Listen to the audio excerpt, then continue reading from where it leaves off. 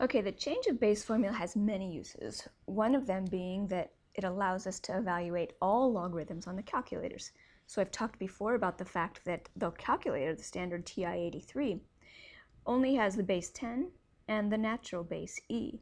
Okay, if we want to evaluate, for example, log base 2 of 12, what we can do is we can convert it to either base 10 or base e. Let me show you how this works. So it says that the log base a of x is equal to the log base b of x divided by log base b of a.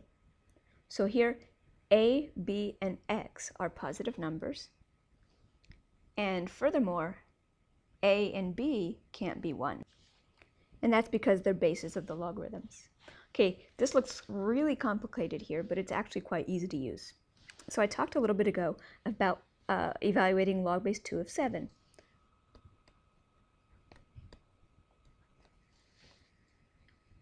Okay, let's change log base 2 of 7 to base 10.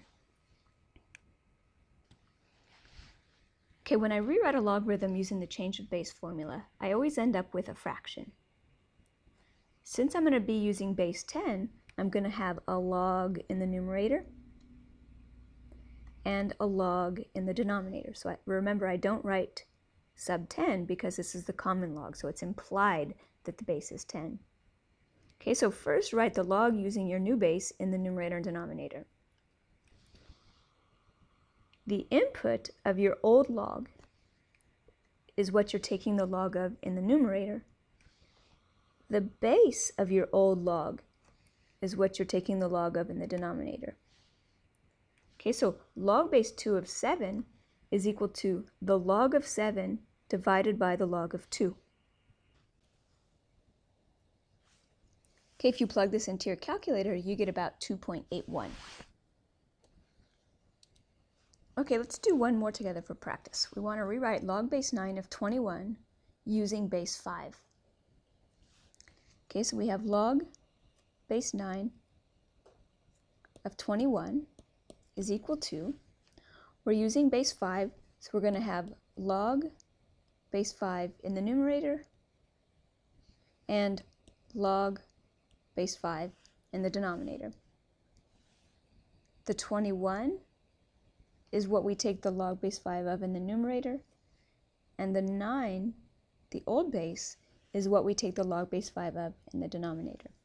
So log base 9 of 21 is equal to the log base 5 of 21 divided by the log base 5 of 9. Okay, so this you can't plug into your calculator in this form, but I just wanted to give you another problem to practice. Okay, try this one here on your own. Note that we don't have to rewrite this in order to evaluate it, because we know that it's very easy to solve by inspection. What power we need to raise 3 to get 27 is the answer. But just to practice the change of base formula and plug it into your calculator, why don't you work on this problem? Okay, so what you have is log base 3 of 27 is equal to the log of 27 divided by the log of 3. If you plug that into your calculator, you get the answer that you were expecting, and that's 3. Okay, 3 cubed is 27. Okay, let me show you the derivation of the change of base formula.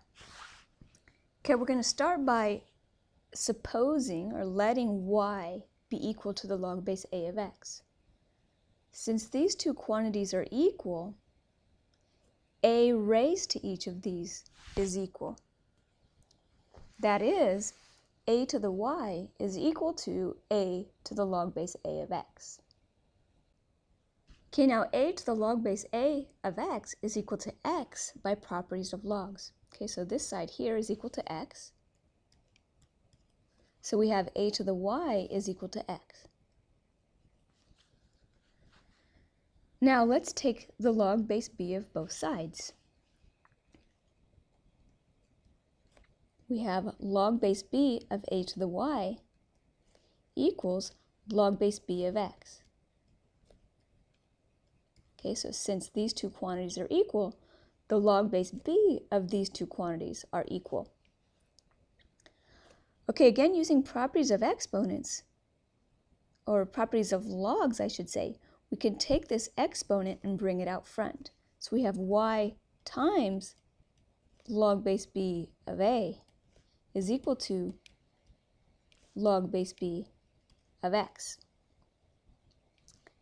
Okay, we can solve for y here by dividing both sides by log base b of a.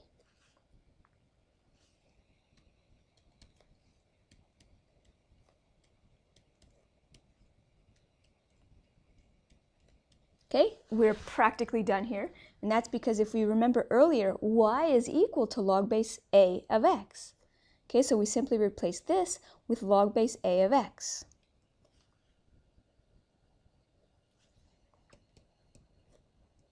So we have log base a of x is equal to log base b of x